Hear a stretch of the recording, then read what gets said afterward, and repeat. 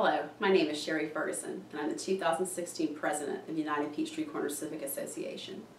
We have some exciting fall programs planned, and at this time I would like to announce our Fall Candidate Forum, which will be held on September 19th from 7 to 9 p.m. Christ the King Lutheran Church, located at 5575 Peachtree Parkway, Peachtree Corners, Georgia. The forum will feature local races that will be on the November 8th ballot, along with a presentation from Gwinnett County and the City of Peachtree Corners on the upcoming SPLOST referendum. The candidate forum will be moderated by Peachtree Corners resident Jim Blum and will provide an opportunity for you to submit written questions for the candidates.